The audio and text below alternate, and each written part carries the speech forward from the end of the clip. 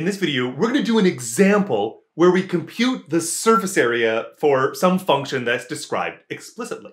And the first thing I want to note is that what I have is an implicit description of my surface. This function could be thought of as a function of x, y, and z, and it's the function z plus x squared plus y squared, and it's equal to some constant, in this case 1. And what we'd seen in our previous video is that we had a formula that applied in this case.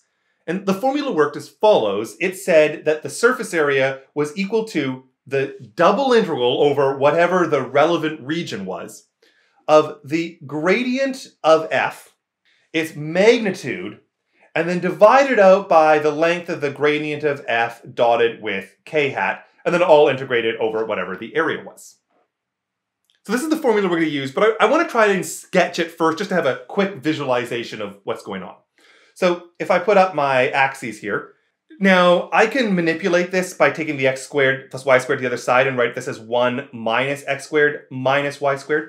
And this makes it a little bit clearer. It's a parabola where I start up at some point 1, and then I drop down as a sort of a parabola going, if that's the negative axis, down like this. And it forms a sort of nice sort of circular shape, and I get a nice little parabola, something like that.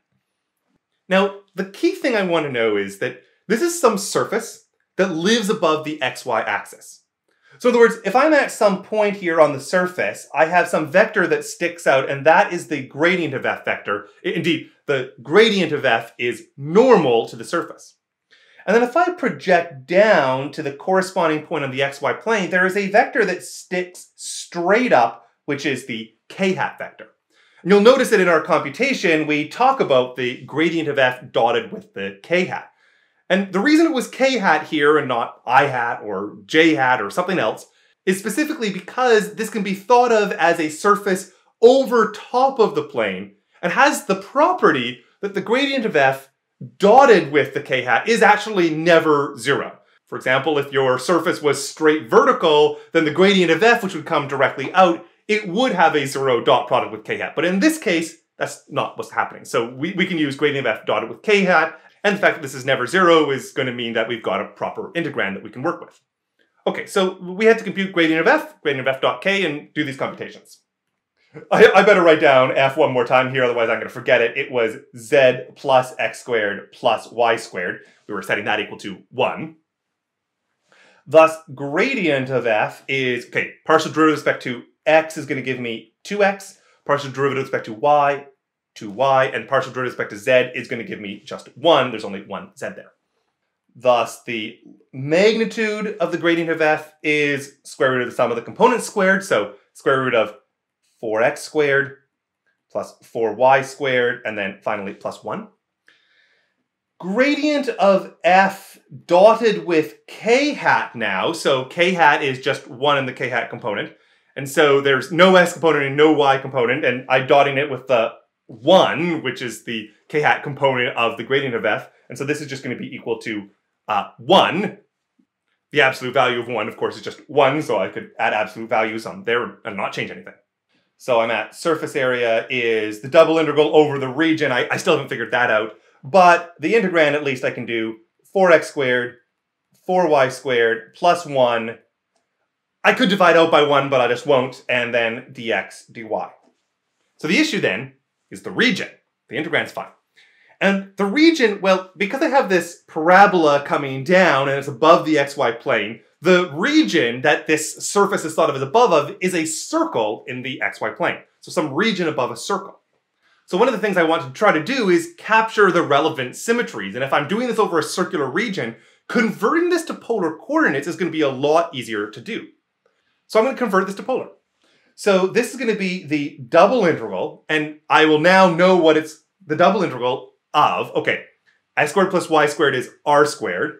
So this becomes, in the integrand, the integral of 4r squared plus 1. And now I have a Cartesian integral, dx dy. I'm converting it to a polar integral. As we've seen before, that conversion is r dr d theta. And indeed, here I do need that r in the r dr d theta because I'm starting with a Cartesian interval and converting it. It's not like in some of our previous examples where we were talking about a parameterization in terms of r and theta, and thus the first double integral we wrote down was an integral dr d theta, and there wasn't that r out the front. Because I am converting to polar, I do need to have that r dr d theta there. What are the limits? Well, r is between 0 and 1, I believe. Let's just scroll up to make sure. Yes, this was 1 minus x squared. So when z is 0, it's x squared plus y squared equal to 1. The boundary of that circle in the xy plane is 1. And then theta is a full revolution, 0 to 2 pi. It's quite nice that we had that r dr d theta here because I needed to actually do a little bit of a u substitution. Otherwise, this isn't going to work out. And that correspondingly would mean that my du was going to be equal to 8r dr. I have an r dr appearing, and so this is 1/8 of the du. Okay, so doing that integral, I'll put the 1/8 out the front. I'm not touching the 0 to 2 pi at all. I have a square root of u, and so that's going to go to u to the 3/2 times 2/3. So 2/3 times the u, which is 4r squared plus 1 to the 3/2 evaluated between 0 and 1, and then all integrated out with respect to theta.